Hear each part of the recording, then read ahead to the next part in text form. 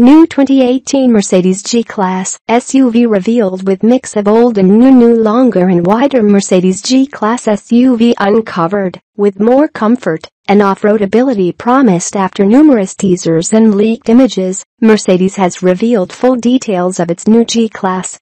According to the brand, the latest version of its iconic SUV is more comfortable, more spacious and more capable on and off the road. What will be immediately obvious is that Mercedes's designers have hardly tinkered with the looks of the company's longest-standing model.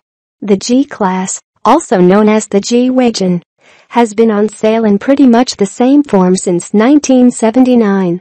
It enjoyed its best year of registrations last year, and uniquely, more AMG G63s are sold than any other versions, accounting for 65% of UK sales in 2017. New Mercedes G-Class prototype review as such, the G63 will be the first model on offer to UK customers. Order books will open in March, when the car makes its public debut at the Geneva Motor Show. Deliveries will follow in August. After that, the G63 will be joined in showrooms by the 350d diesel in 2019. However, it seems that there will be no room in the all-new range for a replacement for the outrageous bi-turbo V12 G65. The latest G-Class makes its public debut at the Detroit Motor Show in G500 form, featuring a 4.0-liter V8 turbo petrol engine offering 422 bhp and 610 Nm. This version is not yet confirmed for UK sale, although it is understood there is an appetite within the company's British arm to bring it here. Reservations over electrification. Meanwhile, Mercedes has admitted that the newly unveiled G-Wagon will be towards the back of the queue when it comes to electrification. The company announced last year that all of its models will feature some form of electrification by 2022.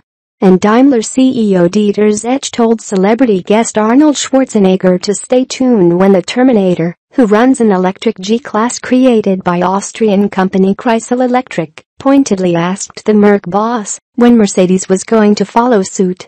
"I have one in law, the first in the world, and it drives fantastically," said Schwarzenegger. "So when are you going to do one?" Zetsche made clear that despite the scale of the electrification project, the G-Wagon was not a priority. He told Auto Express, "We have very far-reaching plans for the electrification of our portfolio, and when we will end at the last niche depends on the overall development of electrification in the marketplace today." The cost of the project, allied to potential low sales and concerns about the weight of batteries, all worked against it. There would be compromises, admitted Zetsche. Best 4x4s and SUVs on sale. He added that hybridization was a more likely scenario, and global sales chief Britta Seeger told Auto Express, "We are looking at different scenarios for different models: 48V, plug-in hybrid, full electrification." So Schwarzenegger's car looks set to remain a curious one-off. The Chrysler model features two electric motors which develop a maximum power of 360 kilowatts to deliver 0 to 62 miles per hour in 5.6 seconds. Zetsche also explained the company never had any intention of changing the 4x4's familiar styling, to the point where Mercedes actually considered conducting a public test without a disguise before the G-Class was revealed to see if anyone would notice. "It would have been hidden in plain sight," he said. Hailing the G-Class as one of an elite group of motoring icons, alongside the Jeep Wrangler, Porsche 911, Ford Mustang and Mercedes 300 SL, Zetsche said part of their success was down to their styling. He continued, The G-Class has defined a look. It is instantly recognizable like a Coke bottle. Keeping the iconic shape is part of the success story. Design continuity. Fans of the iconic G-Class design will be relieved that it keeps many of its most famous features. That includes the characteristic door handles, external door hinges and the spare wheel mounted on the rear door. What's changed is that the new model is 53 mm longer and 121 mm wider, while the wheel arches and bumpers have been designed to look more like integral parts of the body. The biggest updates come under the skin and in the cabin, although it's a deliberate mix of old and new. Despite all the modern tech, some details are carried over, such as the passenger grab handle and the chrome-trimmed switches for the differential locks.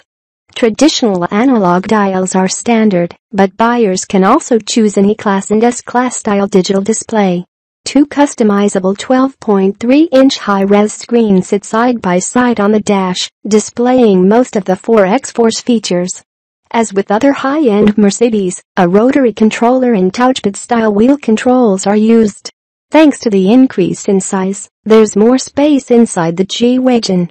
The front and rear seats have increased shoulder room and elbow room, while legroom in the rear has grown by 150 millimeters. The seats are designed to be more comfortable and practical, with individual folding rear seats, plus heated, cooled and massaging front seats are optional.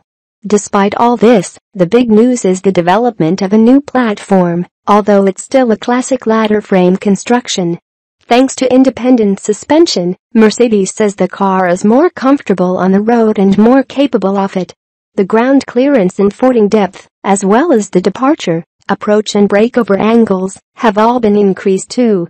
For on-road driving, the G-Class has the familiar dynamic select system that allows the driver to choose between various driving modes, comfort, sport, eco, and individual, to tailor the responses of the steering, throttle and transmission.